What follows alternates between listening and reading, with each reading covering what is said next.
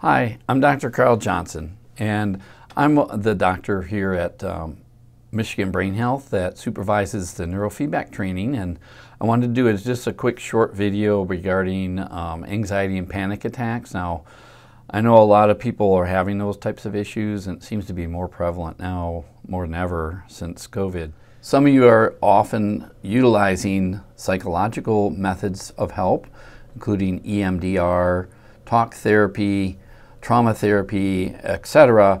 And sometimes those things aren't enough. And a lot of people are finding that neurofeedback can be very helpful in assisting people with overcoming some of these feelings of dread and fear and panic that have ensued over the months and years that they've occurred in their lives.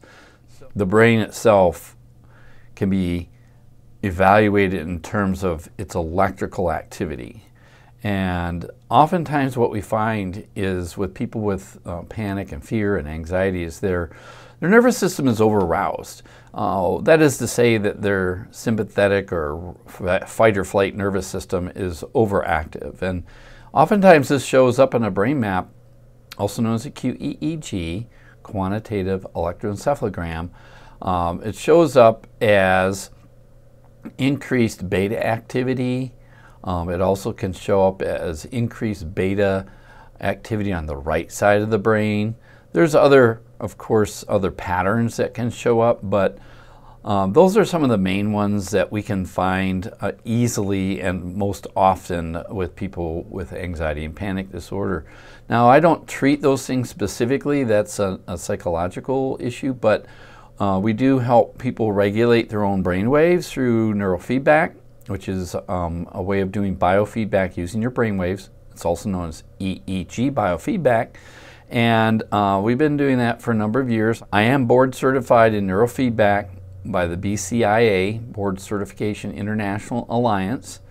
And that helps me keep on top of the field because I have to stay current in the things that are required to know in order to be a good practitioner, in my opinion. Brainwave biofeedback, also known as neurofeedback or neurotherapy, those are ways that you can learn to self-regulate your brainwaves into more balanced states, and that can allow you to have a more sense of well-being, decreased activation of your fight or flight nervous system, along with using modalities such as heart rate variability biofeedback.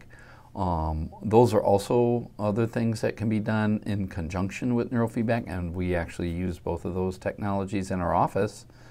In fact, I'm in one of the areas that we do neurofeedback. You can probably see the big screen TV behind me, the computer over here, and some of the equipment that we use to connect the brainwave receiving equipment to your scalp with leads so that we can do the neurofeedback. Now, it doesn't hurt, it's not painful, doesn't put any electricity in your brain, which are some of the things people are, of course, are concerned about if they're not familiar with neurofeedback. But it is a very comfortable thing to do. You know, we end up usually have you listen to music that's relaxing with your eyes closed, and as the software reads your brain waves and is helping guide you to a more relaxed state, the music that you're listening to in the headphones will go up in volume to the level that you would like it to be as a normal listening level.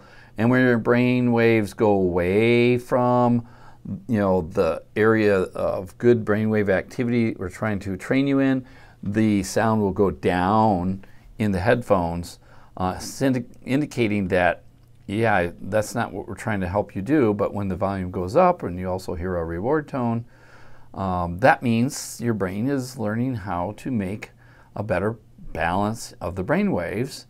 And in regards to doing that, after you do it over and over, and this can occur over the course of weeks or months, then what you've done is you've created a new pattern. Just like riding a bike, basically. When you first learn to ride a bike, it's a little bit difficult. You might feel wobbly on it. And then after a while, riding the bike over and over, you become more stable. You're able to go over turns and bumps and all kinds of things with no problem whatsoever. And really, that's how neurofeedback works, is it's over time, you acquire a better brainwave pattern, and then with more time, you consolidate those good patterns, and those become your new pattern. You don't lose your personality, you don't change, the good aspects of your personality, but you do tend to have less undue times when you're fearful and panicked, and decrease the likelihood of having panic attacks, which are totally uncomfortable. And as you who have them know, your heart races and you just have this horrendous fear. And I know some of my patients tell me that it's quite uncomfortable. And I've only experienced it a couple of times after an auto accident. Every time I would try and take a nap when someone else is driving and we'd hit a bump, boy, I would just come back like it was PTSD and I'm going through the same accident as earlier. So finally, through some neurofeedback and time, that has dissipated. So now I'm much more relaxed in the car if I'm not the driver. So if you're having some challenges and you would like to try and see if we can help you, I would encourage you to visit our website at Michigan Brain Health. You can look at the page related to anxiety and panic attacks. And we are offering folks a no strings attached, free evaluation. All you have to do is call our special number, 586-488-4818, or fill out the form on the website, and you can come in and we can talk and go over the material that you'll fill out, and we can decide together if it seems like it might be a good fit for you. So that's why I'm just doing this video, to help you know there are some other things out there that could be done to help you in addition to what you may be already doing now.